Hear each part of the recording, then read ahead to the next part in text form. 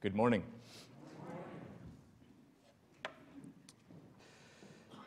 Well, I'm glad to be back in the Gospel of Matthew again. Lord willing, we'll be going through Matthew at least until the end of summer. And today we're going to be in Matthew chapter 12 again, from verses 43 to 45.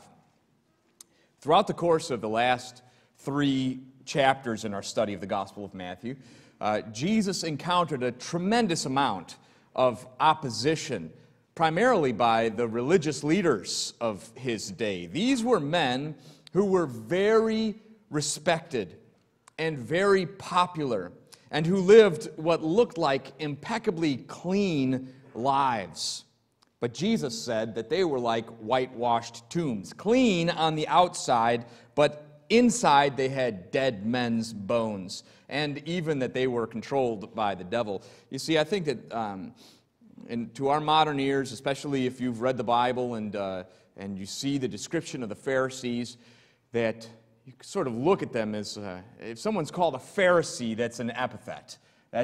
You're calling them something bad, all right? But in the first century in Israel, the Pharisees were very, very well liked by the people. They were very popular. As a matter of fact, after AD 70, when the Romans came in and destroyed the temple and destroyed the whole nation, really, the only religious Jewish sect that survived in Israel was the Pharisees.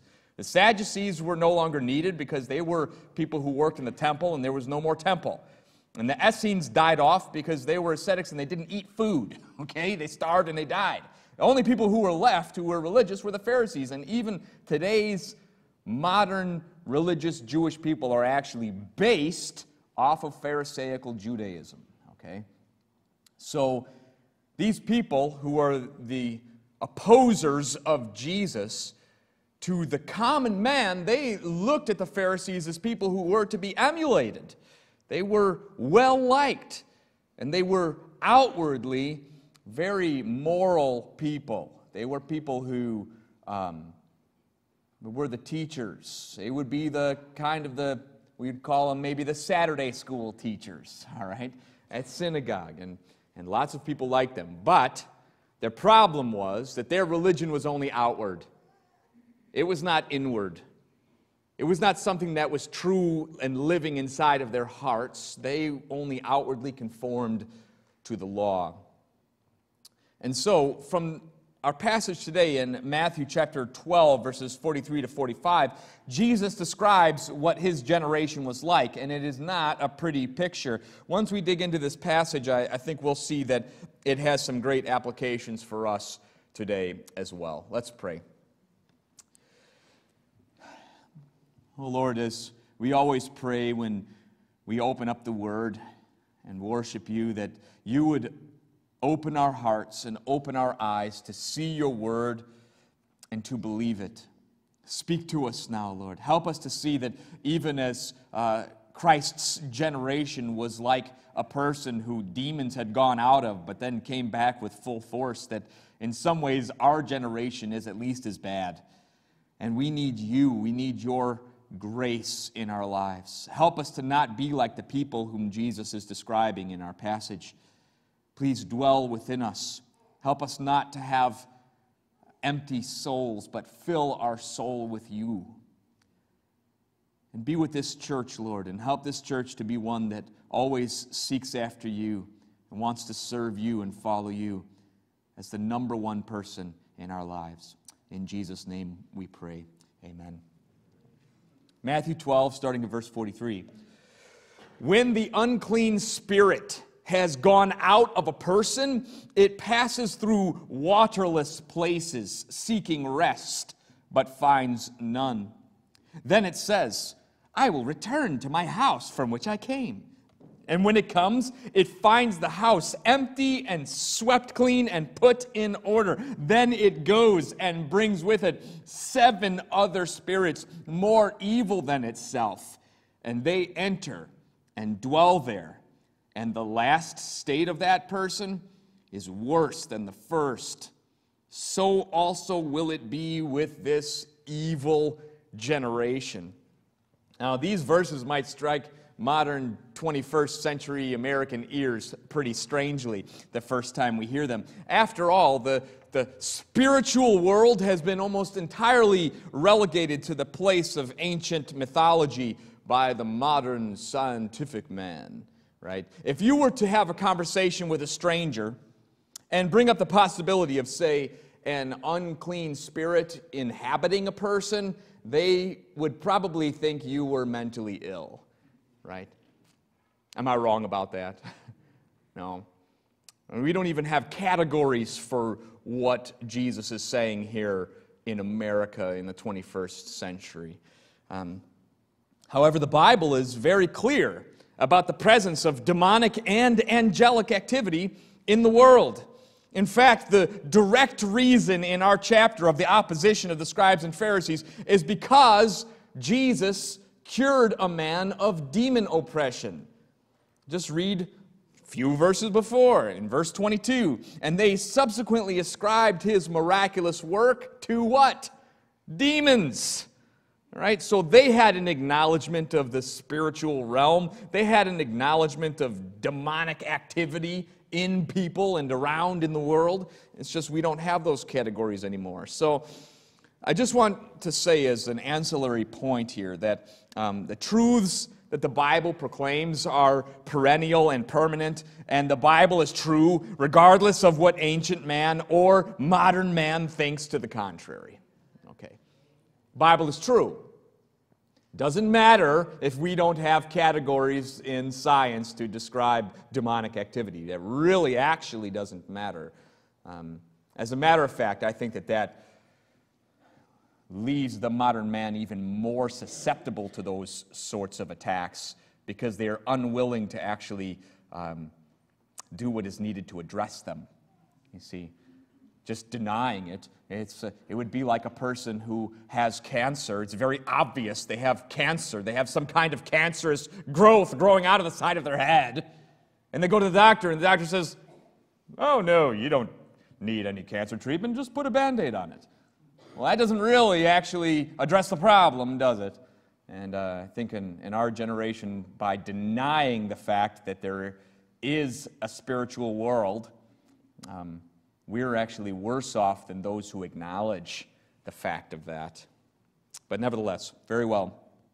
So Jesus here describes what happens when an unclean spirit goes out of a person. Now, most commentators believe that Jesus is not actually giving a detailed explanation of demonic possession and exorcism, but rather he's telling a sort of parable which is describing his generation. Otherwise, it would seem that these verses are somewhat out of place right here, because in the verses right before, he tells them that he's going to give them the sign of Jonah, which of course refers to his death and resurrection, just as Jonah was in the belly of the whale for 3 days and nights. Jesus is in the heart of the earth, and he comes out and rises from the dead. And then he says that someone greater than Jonah is here, and someone even greater than Solomon is here. And then directly following that is when he talks about this demonic activity, when a demon comes out of a person and their house, he's talking about their dwelling, their body, their house is cleaned, swept clean, made empty. And the demon goes out into desert places. That was a common thought in Jesus' time, that demons dwelled in the desert and that they didn't like it. It was kind of a folksy thought that people had about that. And then it wouldn't like that, and so it would get all of its friends and come back and dwell in the person and find, hey, we have a nice house to come back to now. And that person is now in a worse place than they were before. And he says, so it is with this evil generation. What Jesus is doing here is describing the spiritual state of his generation. Before he appeared on the scene, the people were walking in darkness. But when he came, they saw a great light. He not only literally cast demons out of people, he also taught the greatest, most life-cleansing, ethical principles ever spoken. Just read the Sermon on the Mount in Matthew chapter 5 through 7. You know, if people would only live the Sermon on the Mount, there would be no more wars. there'd be no more adulteries, there'd be no more murders, there'd be no more shootings, there'd be no more of that. If they would just live the Sermon on the Mount. That's true. That really is the solution, the ethical solution to all of our problems. But unfortunately, people don't listen to the Sermon on the Mount, and they don't live it, and they don't treat their neighbor as themselves, right? But that is the truth. Jesus gives these life-changing, life-cleansing ethical principles. And the people's who are hearing Jesus was being swept clean and put in order. But what happened with the vast majority is that their personal reformation was temporary. And they eventually ended up in a worse state than they were before. And so what I'd like to do for the rest of our time together is to show why that is and how this applies to us today. So these people, they see Jesus with their own eyes. Many feel joyful and excited. They see the amazing things that Jesus is able to do, and they receive His word with joy. They might even start living a reformed life and turn from the various vices that used to ensnare them. But the warning that Jesus is giving here is that it's not enough just to feel joyful, and that Christianity is not about simply having a cleaned up life. This is such an important thing for us to understand. Christianity is not about simply having a cleaned up life, living in a moral way. That is what the world thinks Christianity is about. They think that Christianity, a person who's a Christian, means that they don't smoke and they don't drink and they don't go with girls who do, and they, all right? They think that. Means that they think that being a Christian means being a moral person, following the teachings of Jesus. And that's the reason why the world grasps onto the stories that we hear sometimes of Christians falling. And they say, oh, what a Christian, this person, what a hypocrite. You see what they did?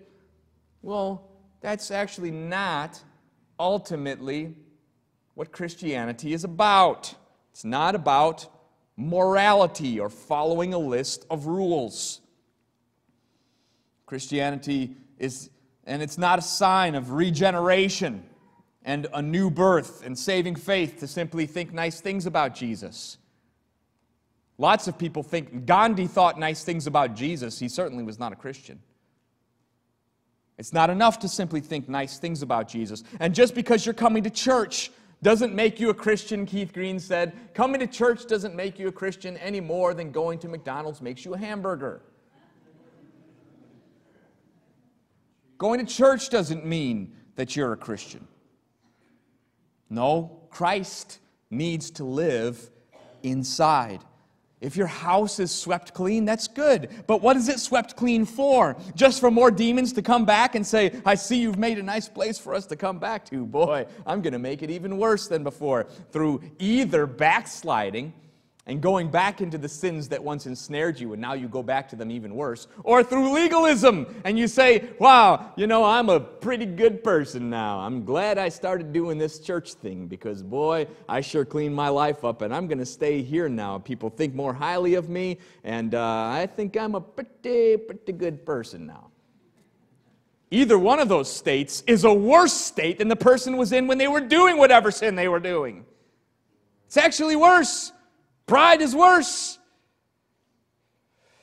What Jesus is saying is that these people are naturally under the power of the evil one. And it's not saying that every single person is possessed by a demon, okay? But every single person outside of the redeemed are slaves to sin and to the devil. And there are some people who come to this realization and really, really want to clean up their act, okay?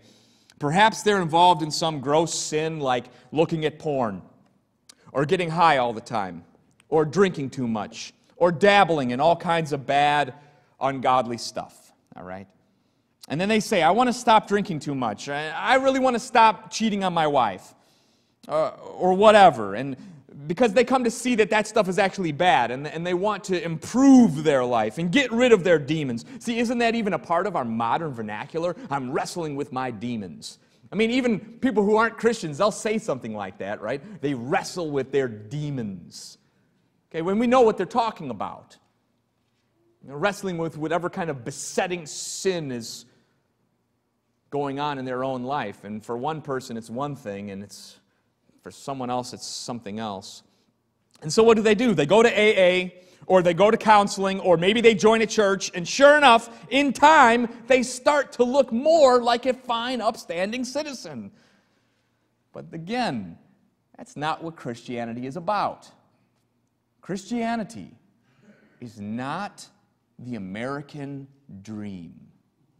All right, I want y'all to say that with me now. This is an important thing for us to know, all right, because way too often, even in evangelical circles, Christianity is confused with the American dream. All right? Being a Christian does not mean that, I'm simply moral and I have a middle-class nice house and I, live in the suburbs. No, it's not that. So, I'm going to say it again. Christianity is not the American dream. All right, let's say that together. Christianity is not the American dream. No, because what's the American dream? The American dream is I get to have all I want. And I get to have a really nice house and a white picket fence and 2.5 children and blah, blah, blah. And Christianity says, for I am crucified with Christ. And I no longer live, but Christ lives within me. The life I live in the body, I live by faith in the Son of God who loved me and gave himself for me. You see, those two things, actually, I would even say that Christianity is diametrically opposed to the American dream. It's actually opposed to it. The only ones who preach that Christianity is the American dream are ones who believe in the false prosperity gospel. Okay. Outwardly improving one's life is possible outside of saving faith in Jesus. It's absolutely possible to outwardly improve your life outside of saving faith in Jesus. That's why you see things like a former gangbanger who becomes a Muslim in prison, okay? And then they stop dealing drugs, and they stay faithful to their wife. This person is obviously not a Christian. They would never claim to be a follower of Jesus, but they were certainly able to outwardly put their life in order. But you see what they've actually done there? They've replaced their bad habits with a false religion, which is even worse. Their state is even worse than they were before. They're now worshiping an idol under the guise of righteousness. They cleaned up their act, but the second state of the person is actually worse than it was before. A person might come to church because they have a sense of guilt, and they start to live a cleaner life. But even that in itself is not evidence of regeneration. That's not evidence of the Holy Spirit. Listen very carefully here. Jesus did not come to make bad people good. Jesus came to make dead people live.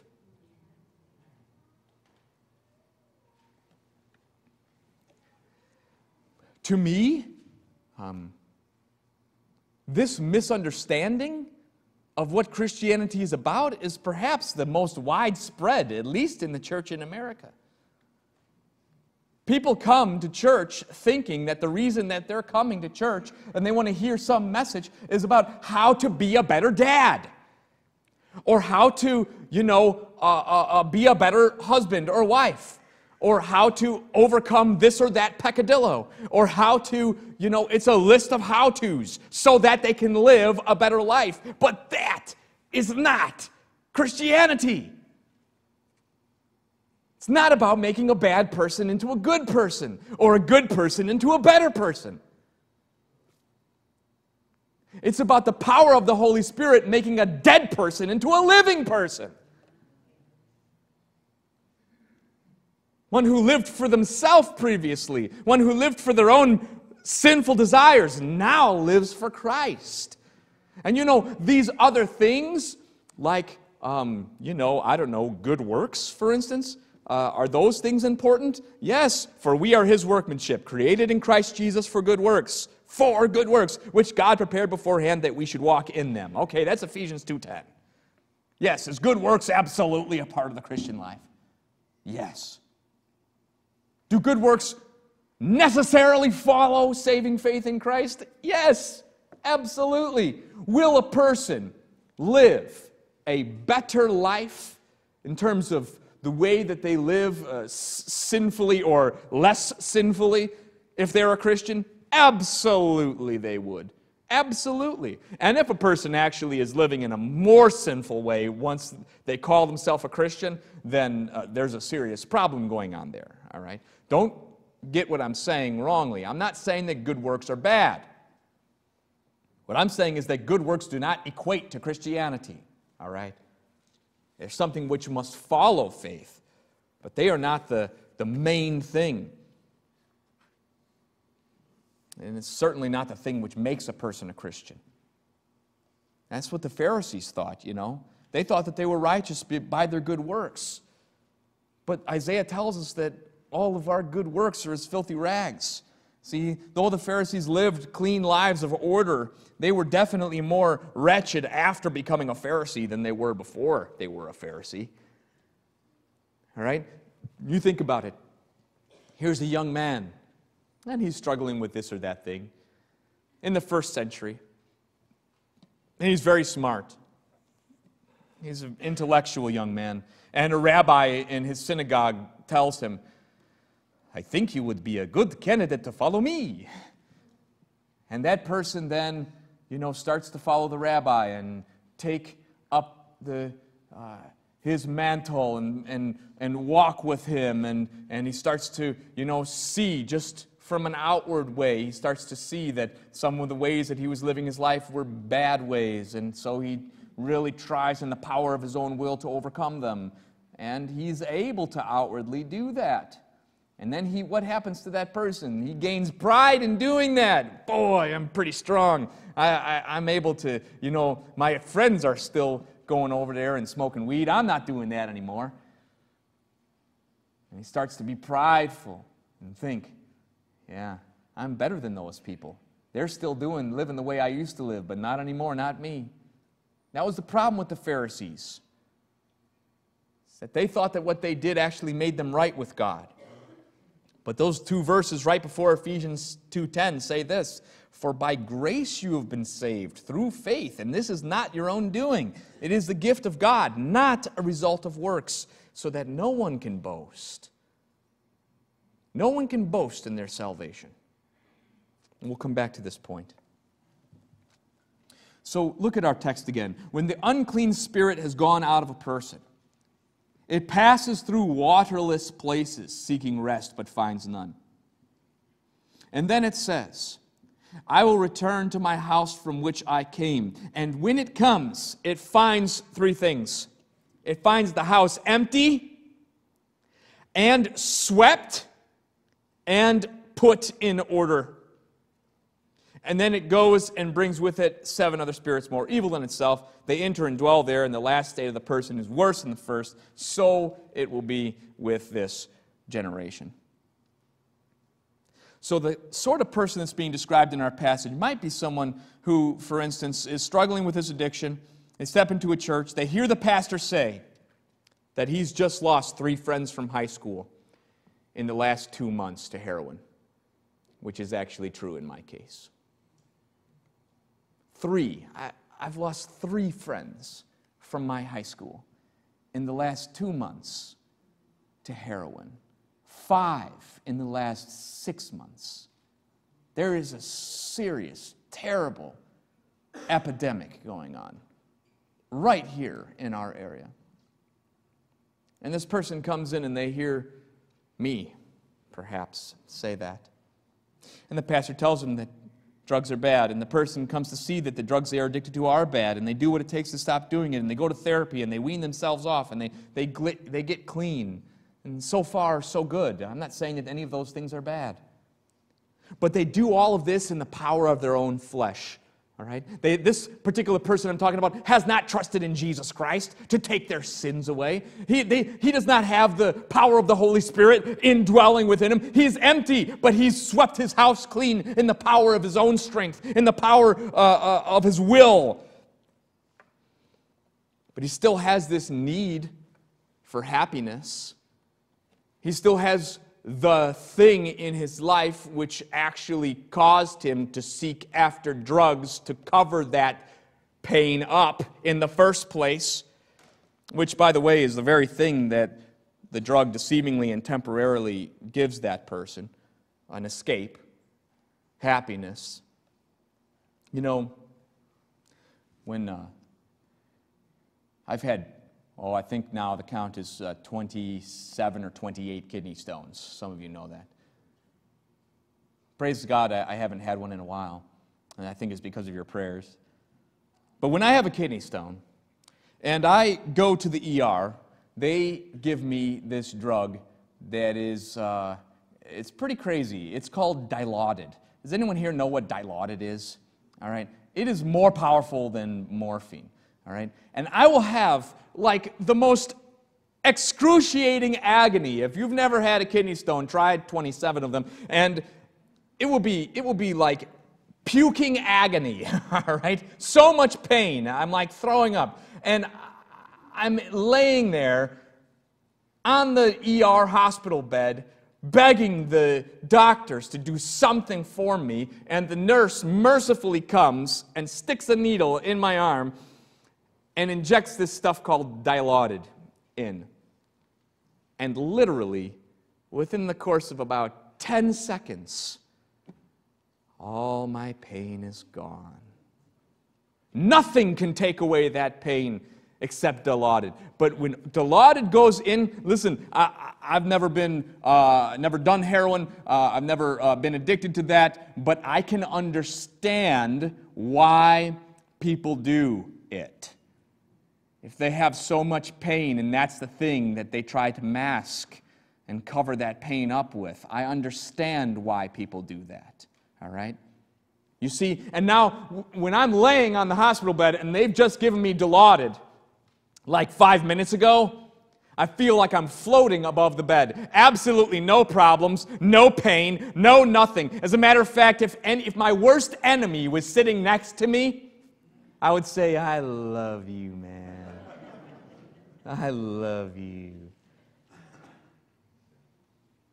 But it's fake. Is there still a kidney stone in the ureter blocking the way and actually causing my kidney to expand? Is that still actually happening inside of my body? Yes! The kidney stone didn't disappear. The problem is actually still there. As a matter of fact, the problem could be even getting worse. But outwardly, I'm like this. Everything is fine. Until 2 hours later, when that stuff wears off. What do I need to do then? Mask the pain again and go back to it. I understand it. I understand what goes on. The drug lies to my brain. It tells me that I'm okay, but I'm actually really not. You see, that's a good illustration of the deceitfulness of sin. So anyway, these people, they turn away from the drug because they see it's bad to something that's more, say, acceptable in the church, like gluttony.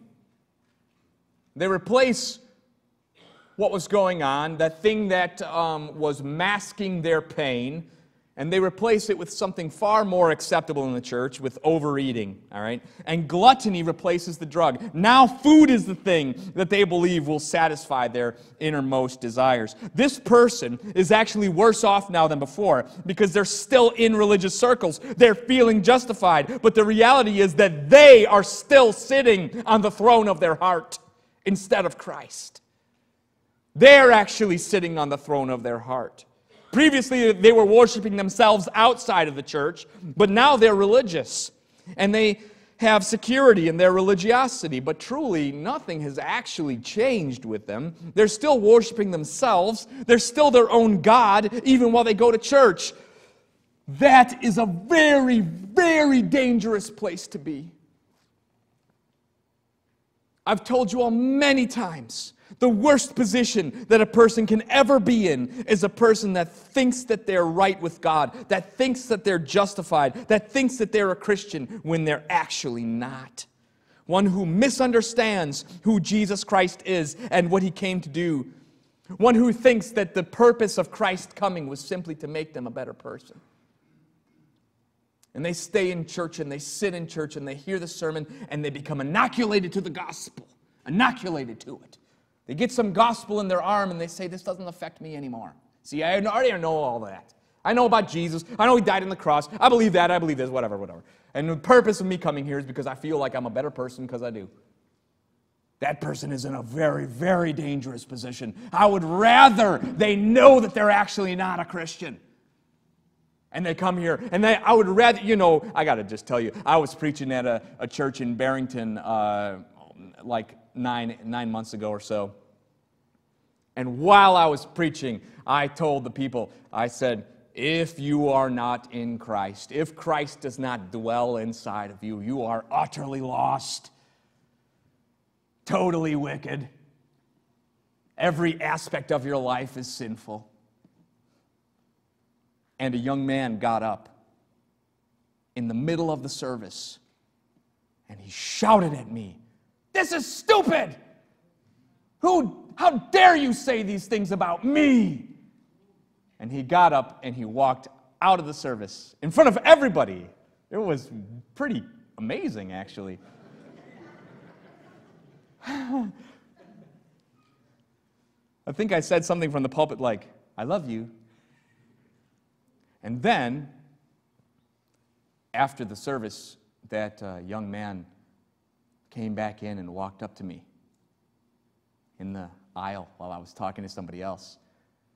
I have to say, my heart rate did increase a little bit. Because I was thinking, like, this kid's going to went to his gun, he's going to shoot me, I don't know what, because that had never happened to me before, where somebody gets up and screams at me in the service, Feel free if you like to do that. You can, and he said to me, "You said that atheists are fools." And I said, "Well, I didn't say it. King David said it, right?" He said, Where did he say that?" And I opened up to Psalm 14, verse 1. "The fool says in his heart, there is no God." And I showed him. And I said, "My name is David." I stuck out my hand to shake his hand, and he said, "My name is Fool." And he shook my hand.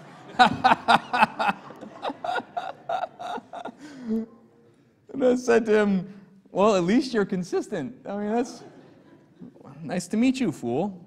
And, though, I would really rather have a kid like that. Because he's angry. You know why he's angry? Because he's actually listening to what the text is saying. He's hearing it. It's affecting. It's doing something to him. "I don't like this. I don't want to hear this. I want to hear that I'm a nice person. I want to hear that I'm good. I want to hear that I'm smart. I want to hear that I'm good looking. I want to hear that all my dreams are going to come true. Tell me that, Pastor. If you don't tell me that, I'm going to be very angry." I will never tell you those things. That's not my job. My job is to tell you the truth. Truth is that every one of us inside is rotten. The truth is that no matter how much we clean up and sweep up our lives, if the Holy Spirit doesn't come in and replace what is really missing inside of us, we will end up in a worse place than we were before.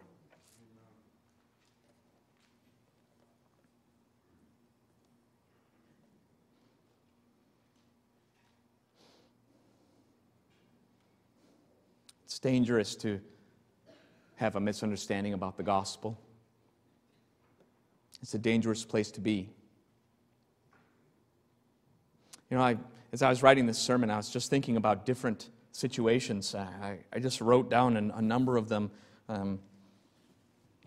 because I think a person might be sitting here and thinking, well, all right, I haven't done any drugs in my whole life. Why do you keep talking about drugs? This doesn't actually apply to me. I don't have a demon, okay? So why do you keep talking about demons? This doesn't actually apply to me. Well, this applies to everyone, actually. It applies to everyone. Maybe there's a person who has a marriage where they feel like their needs aren't being fulfilled, that they're not getting the love that they need. And so they decide to have an affair or to look at porn. And they eventually become addicted to it, and they have a conviction then, some point that they have this conviction that these things are wrong. And then in the power of their flesh, they deny the addiction. They sweep their house clean. They break off the affair. They throw away their computer. But the pain is still there. And it's still getting stronger and stronger. You see, when we sweep our house in the power of the flesh, that is a sure guarantee that those desires are going to come back with enormous force. The power of the flesh is only effective as a sort of dam, all right? Like the Hoover Dam. The desire is still there, the pain is still there, but now I've cleaned house, and of the very thing, the only thing that was a temporary relief of that pain.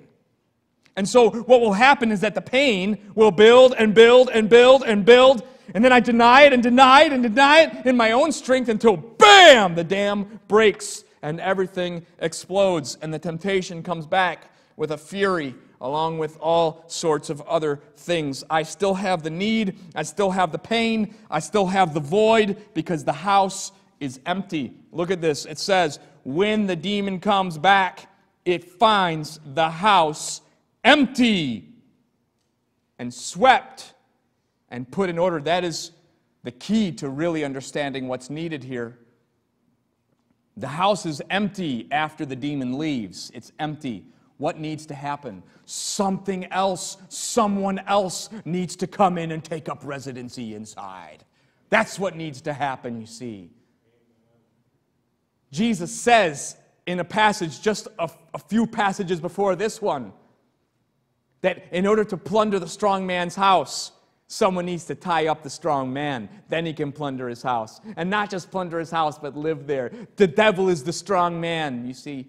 Every single person is under the power of the devil. Christ is the stronger man. He has to come in, bind up the strong man, kick him out, and say, don't you ever come back in here again. I'm going to live inside of the person now. I'm going to take up residency inside of their soul. I'm going to live in them and give them power to overcome their temptations, but not only that. I'm going to give them the ability to have true joy and everlasting life. I mean, isn't this, I know I talk about it all the time. I know it, so you might bring it up to me. That's okay. I just keep coming back to John chapter 4, because to me it's one of the most beautiful examples in the Bible of what a changed life looks like. Because here's this woman, and she is a Samaritan, and she has a husband, and their problems are pretty bad, and she gets rid of that one. But the problem is still there. She's still empty inside. She has to fill it. She has to fill that void that's inside of her.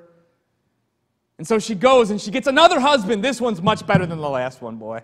Absolutely. I know he will. He doesn't have the same problem that one had. This one isn't angry, right? No, but there's other sins that he has that rub her the wrong way. She comes to find out, actually, the grass isn't greener on the other side. What was I doing? She gets rid of that one, and she finds, finally, her knight in shining armor comes riding into the town, this very kind and sweet and handsome man. And surely this one is the one who can fill the void that's inside of me and fill the house and finally give me satisfaction in my life. Surely this one will. And she marries that guy. And enough time goes by, and nope. That's the story of Hollywood today, you know. Until Jesus comes along one day, and he says to her, would you give me some water? And she says, you're a Jew and I'm a Samaritan woman. Why would you ask me for water? And Jesus said to her, if you knew who it was who was asking you, you would ask him, and he would give you living water welling up to eternal life. The water I give, you won't be thirsty anymore. If we have the water that Jesus gives, we won't be thirsty anymore. And she says, give me this kind of water so that I don't have to keep coming here in the middle of the afternoon, because all the ladies of the town are avoiding me, all right? Because I'm a husband stealer. I'm a home wrecker. They all know that. Why don't you give me this water? And Jesus says to her, go call your husband. I don't have a husband. That's right. He says, you've had 5 husbands. And the man you're living with now, he's not your husband yet. You see what he's doing there? Exposing this thing. Exposing what she's actually doing, trying to fill the void in her heart with everything other than Christ. But then her true husband really showed up that day. The only person in the whole world who has the actual power to fulfill, to give us what we really need, to quench our thirst, the deepest, innermost thirst that anyone here has. Christ is the only one who has that ability. He's the only one who can live inside of us and change us, change our heart, change us from the inside out, give us a new desire and a new direction in our life. It's only Jesus.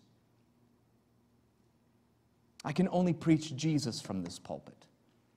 He's the only answer for our deepest needs and our deepest problems. It's only Jesus. And I don't apply Jesus all the time perfectly to my own situation. I need to repent and trust and remember Christ lives in me, because I still have the flesh. I still wrestle with the flesh. I still wrestle with my own fleshly desires. And that's true for every single person. That's true for every person. But I know this. Christ lives in me. He does. And He eventually draws me back to Himself and quenches my thirst. And it doesn't have to be, drugs that a person is otherwise addicted to. It can be things like shopping, or things like Facebook, or things like, even volunteering. And you feel much better about yourself by doing this thing, this volunteering thing. And that becomes the idol. That becomes the thing that makes you right and good. But no. All of those things don't matter. Christ is what matters. Does Christ live within you? Has Christ taken up residency inside of your soul? That's what you need. That's what I need. The people who have the Holy Spirit have a protector, one who comes in and fills the house and guards against all others who would be squatters in our souls. You see, Jesus refers to this in Matthew 12:29, where He talks about binding the strong man. Jesus is the only fulfillment of our deepest needs. St. Augustine, the Bishop of Hippo, writing in 397 A.D., writes this: "Thou hast made us for Thyself, and our hearts are restless until they find their rest in Thee." See, Augustine understood this principle. And it's the same today. He's writing 397 A.D., That's only 1,600 years ago, but people are still the same right now. We have the same desires and the same needs. He understood human nature. He understands our depravity and the tendency of the human heart to fill itself with all kinds of idols. But we were made for Christ. All things were made through Him and for Him. He is the good and true object of our worship. If Jesus is in the center of our lives, then we are overcomers through Him who died on the cross for our sins and rose from the dead. What is the mission statement of this church? We exist to help people make Jesus the center of their lives. That's what our passage is really talking about, is for what's needed. That's what's needed. For Jesus to be in the center of our lives. Then we can say with Paul, I'm crucified with Christ. I no longer live, but Christ lives in me. You see that? He says, Christ lives in me. My house is not empty. My house is not just waiting for the next demonic temptation to come. My house is not, I'm not trying to fill it with something else anymore, because Christ lives in me. He takes up residency in me. And if He lives in me, I don't need to let anybody else in. I'm not going to. He's going to fight them off. He's going to defend the house, because this house belongs to Him now. He purchased the house, you understand? He purchased this house with His own blood. He sheds his blood on the cross as the payment for this house so that he could buy it and that he could live in it. And he defends it, and he gives life to it, and he raises it from the dead. Amen. Let's pray.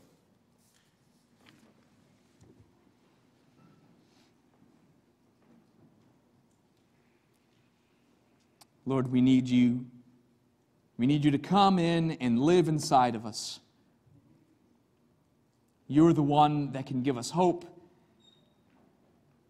We really want to understand what the gospel means. It's not simply about cleaning up our life. You do actually clean up so many things in our lives. That actually does happen as a result of living in Christ and Christ living in me. It does happen. But Lord, the purpose of you coming is to save us, to change us, to draw us to yourself, to make us a holy people, to make us alive to you. Lord, I pray that we would have a firm grasp on this. We would really understand it. We would really understand what you are about, what Christianity is about, what coming to church is really about. It's all about you. Be with this church now, Lord. In Jesus' name we pray. Amen.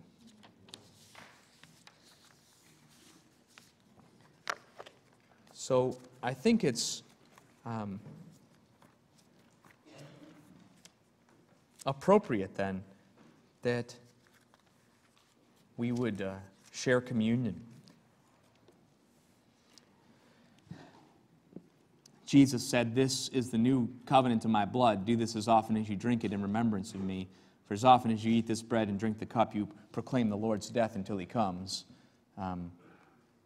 That's what we are actually doing when we take communion, is that we are proclaiming, we're making an actual proclamation. See, not everyone gets up in a pulpit and proclaims the gospel, all right? But everyone who takes communion actually makes a proclamation.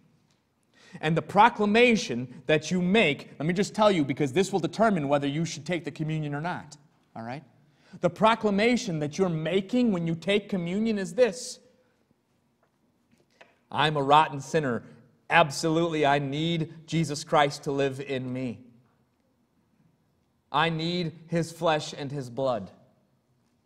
I need what he did for me on the cross. I'm acknowledging now that I'm absolutely, completely desperate outside of Jesus Christ. I need Jesus to live in me. I'm taking this communion as an acknowledgement, as a proclamation that I am lost outside of him. That he is the only way. That he's the only one who can come inside and dwell inside of my soul and give me life. If you don't believe that, then don't take the communion, all right? Why would you take it then? Don't take that. Paul even gives a warning, and he says that people who take it in that kind of a way, in a bad way, those people are in some danger by doing so. God actually looks at what we're about to do in a serious way. It's a serious thing. It's not, here's a little cracker, here's a little juice, whatever. That's not what communion is. It's a public proclamation of my union with Christ and Christ's union with me and living inside of me and I live inside of him. That's what it is. And not only that, it's a proclamation and a declaration that I see that I'm absolutely no better than any other person in this room.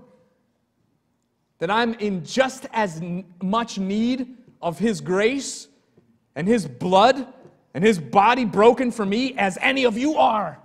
I'm in just as much need. When you take the communion and you see the person next to you taking communion, that actually gives us communion.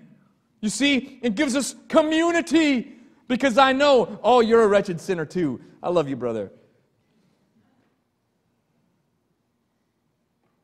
That's why we take it together. That's why we wait together. We take it together. As we take the communion together, and it's a beautiful thing. When I look and I see all of you looking down like this, I see all of you taking the communion. I say, praise the Lord. Praise the Lord. They're in the same position as I am. Absolute, utter desperation in need of Christ. Let's think about that as we take the cup and hold it, and we'll take it all together after they sing the song. Let's think about it actually as we're about to take it. Remember actually what we're doing.